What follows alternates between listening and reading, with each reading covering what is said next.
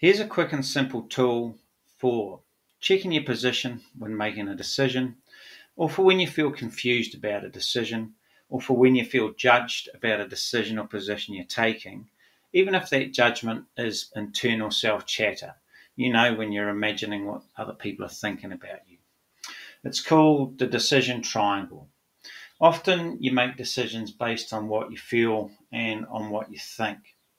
You can experience your feeling and thinking as accurate or the truth because you've had conversations with others who feel and think the same as you do.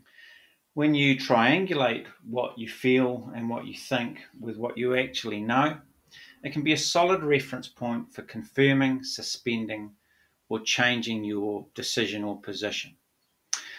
I'm not saying that all decisions should be fact and data based. For example, intuition and a moral compass can guide great decisions in certain contexts. What I am saying is that sometimes performing this practice can be helpfully revealing about your decision making process. It often leads to better decisions. It's a tool that can also be used by teams for checking groupthink, assumptions, and confirmation bias.